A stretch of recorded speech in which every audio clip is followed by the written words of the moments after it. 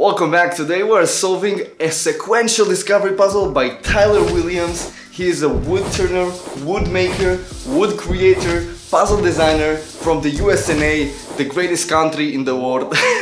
Borat vibes. Tyler Williams has been designing puzzles and building them for quite a while now. He's really getting some experience in the field. His first puzzles I personally didn't really relate to, but as time passed I liked them more and more until I finally saw some puzzles that I really liked at his place, and he kindly sent them for me for the video. Today we'll solve the locking pin. This is a sequential discovery puzzle. It's very small and the goal is to remove a coin out of the puzzle. Now, hopefully you will enjoy this puzzle. I enjoyed it a lot. I think it's an amazingly built and designed puzzle. Really nice, and it's also pretty complicated for its size. So great puzzle overall. I'll put a link to the store in the video description. Please like and subscribe so this video reaches more people. And let's start solving the locking pin puzzle.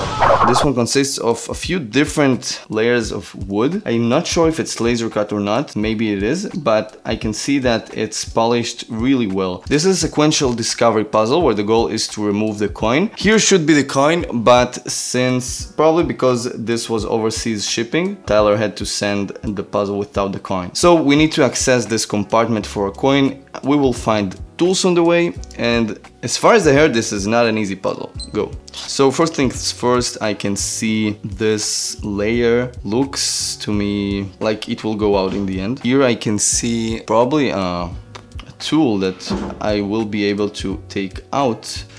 I'm not sure if any of the layers here move. I really like the woods used for this, and I can see two holes. So probably the first step would be to remove this rod.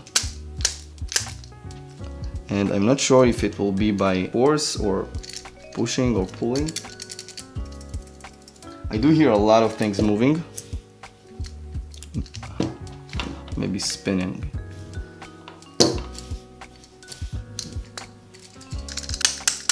I can hear a lot of ball bearings inside. Okay, seems like this is the theory, right? We have this tool. When I release it, I will be able to take these two pieces to the sides and then probably push something that will unlock the final layer. Now, in this final layer, I have two circular things. I'm not sure if they're buttons, and I cannot seem to move this at all. I am not sure if I can move any of the layers. I will try, maybe try to find some hidden compartment, maybe some hidden button on the wood. Doesn't seem like there's any of this. Wooden puzzles always have the possibility of something secretly moving. Oh, nice. Okay, so there was probably a strong magnet there. Let's try this again. Yeah, there's a strong magnet. Just had to hit it really hard with my hand. And now let's try moving stuff. Oh, nice. Cool, did you see that? I tried to move this using the hole, and when you release it, bam, it goes back. It's magnetized. Interesting. So this here I cannot move to neither direction. There's some pieces in the middle. What if I pull it down, then use gravity? There's a ball bearing here, and when it's locking this, I can't move the piece. But if it's here, I can move it. So probably same thing with this. Ball bearing locking this. If I put it like so, I'll be able to move it, I believe. But another problem I see is that all the pieces, when I push them, they want to go back. And I have nothing to do about this. Like, I can maybe try and hold this with something, but no, the pieces just want to go back. As long as I pull them, they will always come back in the end, which is a challenge I need to find a way to cope with. So this is probably the only things we play with. Oh, what if I play with the ball bearing? Like, there's a ball bearing that locks it, right? What if I try to get it back inside? Okay, yeah, so the ball bearing now locks this, and when the ball bearing locks the hole, I can pull the second hole, which is amazing. And now let's lock it again. Bam, it's locked, and I can now use the pin to probably access the final part. Ooh, nice. Now that this is here, I can see a large hole in the side. Let's see if it maybe unlocks something in the other side. Oh no, this is locked again. It just went back. Oh my god. Okay, so same trick happens here as well. I can play with the slider Ooh, I just pulled a magnet here. So this was a oh my god, that's an amazing mechanism. You need to see this, guys. I pulled one of the sliders all the way and I pulled a magnet. And now this magnet here that I pulled with the rod is blocking the slider from going back. And also it opened a hole here. So that's probably super important. And the next step would be to do the same thing on the other side, so we can unlock the hole here, and through this we will push the pin and then unlock the puzzle. Now here should be a coin, remember that. So probably when the coin is there we can push it, but because there's no coin we'll need to put something there and unlock the puzzle this way. Oh no, our progress just got deleted while I was explaining you the puzzle. Well, no worries. Okay. And now the pin goes through here. We have unlocked the final move. Sometimes you need to improvise. Since the puzzle came with no coin, we need to put one of our own. Okay, let's go with... Oh no, it's too small. Oh no, it's released again. What if that's not the final move? Okay, this is now being held. While this is held, I can do the move.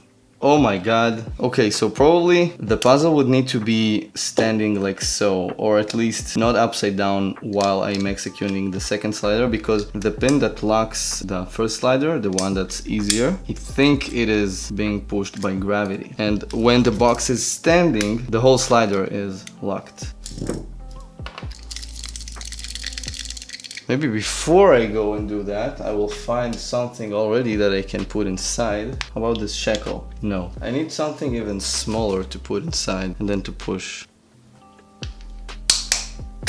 Nice! Okay, I basically, what I did now, I just pulled this out. I just took this and pull this out, which is possible when the coin is not there. But what needed to be done is to actually do what I said with this part, where I open both of the holes. When I reach the end state with each hole, check out what happens.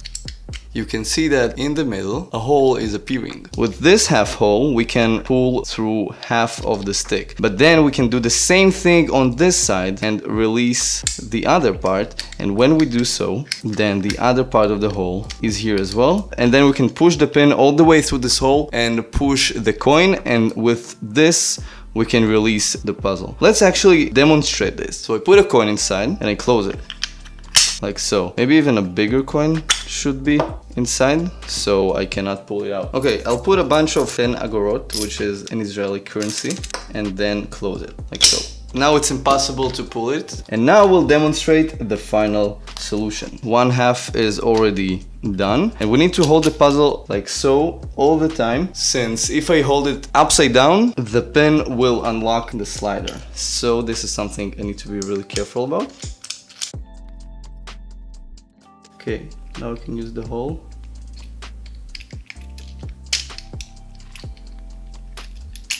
Bam! And now I put the pin inside and I push everything. And the puzzle is officially solved in 27.5 minutes. Pretty nice sequential discovery. I think we had around 7 or 8 steps here, a nice little tool and some nice mechanisms holding everything in place. We cannot see everything that's going on inside, but it was pretty fascinating to unravel the solution of this puzzle. So if you guys enjoyed this puzzle as much as I have, I'd really appreciate your likes, your comments, and subscribe to the channel if you haven't already. I'll see you guys in the next video.